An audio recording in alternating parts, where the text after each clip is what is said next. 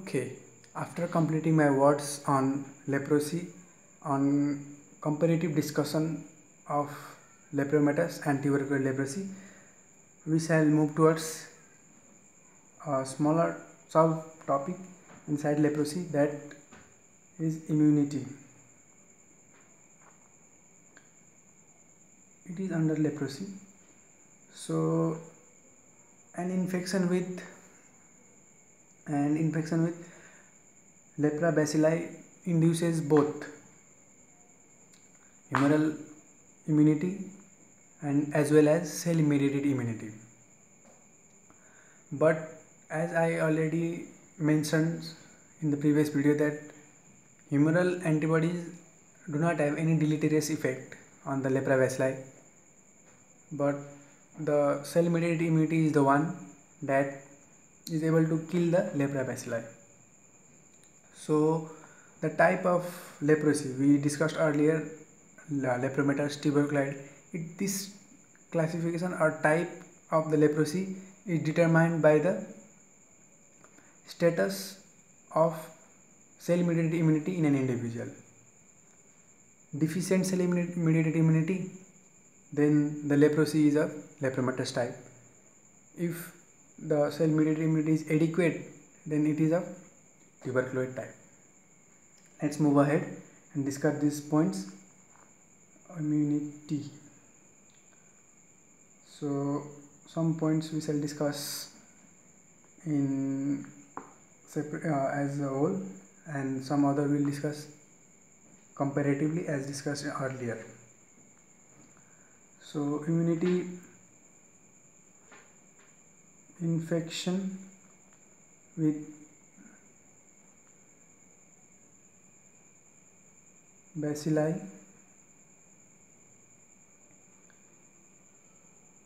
induces both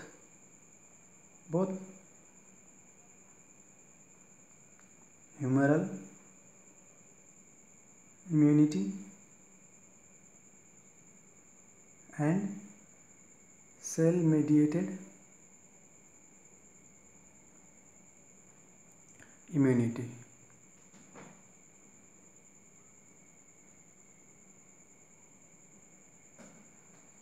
Okay, but humoral immunity have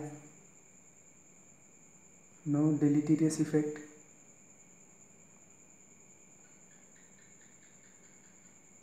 but cell mediated immunity can kill the bacilli. Okay, and it is a cell mediated immunity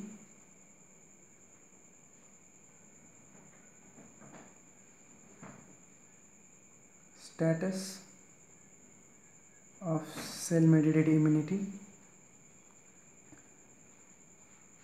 determines type of leprosy. So if CMI is deficient and the other case is adequate, are you able to see it? If deficient, then it is lepromatous type.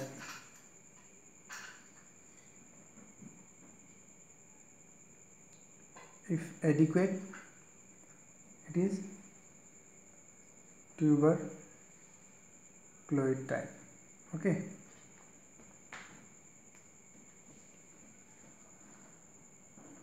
Okay.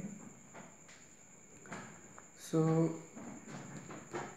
after this we shall discuss comparatively. So I'd like to draw over a table as before, and okay,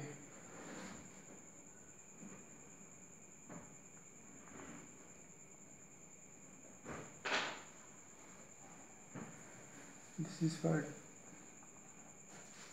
tuberculoid, lepromatous.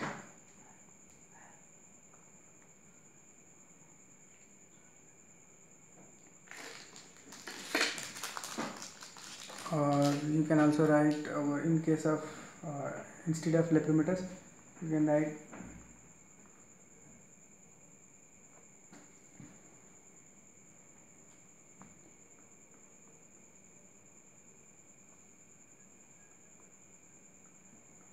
CMI deficient, and in tuberculosis the CMI adequate. Okay, the same thing, if CMI is deficient, then the type is lepromatous, and if it is adequate, if the CMI is adequate, it is tuberculosis. So the points, we shall discuss about the points now. So in tuberculosis the CMI is adequate, and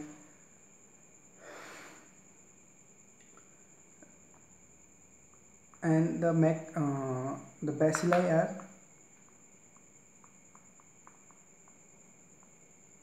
phagocytosed and killed by macrophages. But this is not in case of lepromatous. In lepromatous, what happens is that the bacilli are phagocytosed,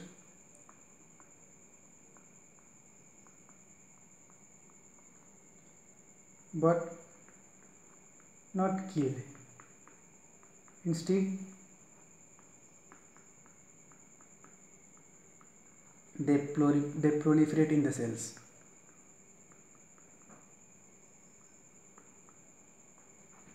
Okay, and as discussed earlier, I told that in tuberculosis the humoral response is rare. Antibodies production, high antibody production is rare. So humoral antibodies are rare, and albumin to globulin ratio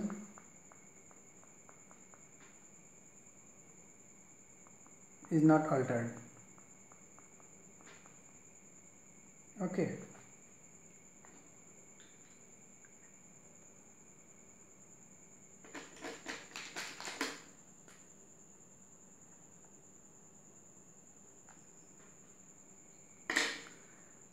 But in case of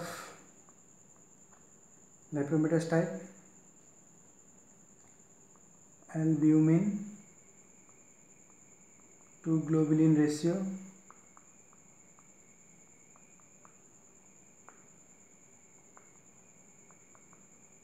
is reversed, and large amount of both autoimmune and anti-mycobacterial antibodies are produced.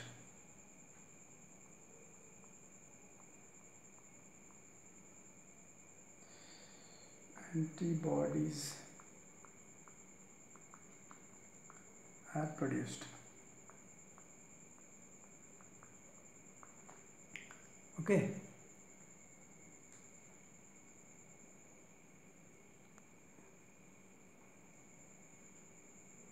And in case of tuberculosis leprosy, delayed hypersensitivity is seen. There is a delayed hypersensitivity to the lepra bacilli protein, but in case of lepromatous, this delayed hypersensitivity is absent. So delayed hypersensitivity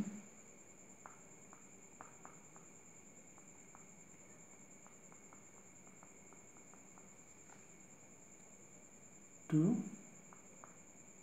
lepra bacilli protein, and in case of lepromatous, delayed hypersensitivity is absent.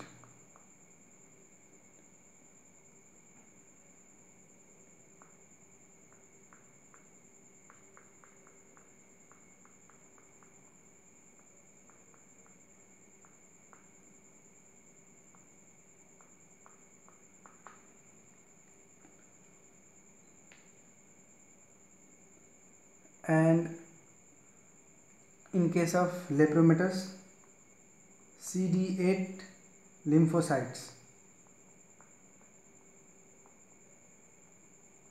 are predominant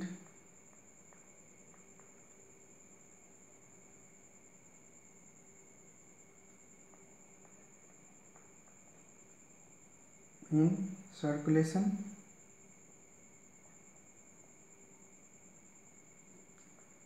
but in case of tuberculosis, CD4 lymphocytes are predominant.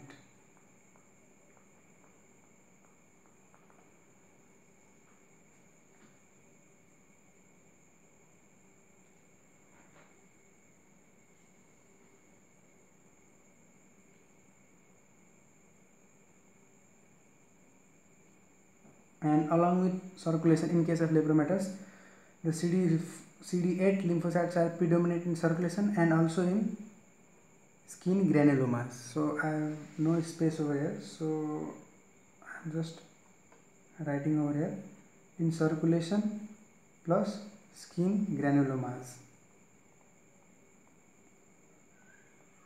Okay, this is for lepromatous. And this is about immunity, and one thing we have left in immunity is that I told earlier that the course of leprosy can be divided into two reactions: type 1 reactions or lepra reaction, that is also known as reversible reaction, and type 2 reaction, which is also known as ENL, erythema nodosum leprosum. So we'll discuss about them comparatively in the next video, and that video will be comparatively short video. And after completing about those reactions, we shall move towards lepromin test, lab diagnosis and treatment.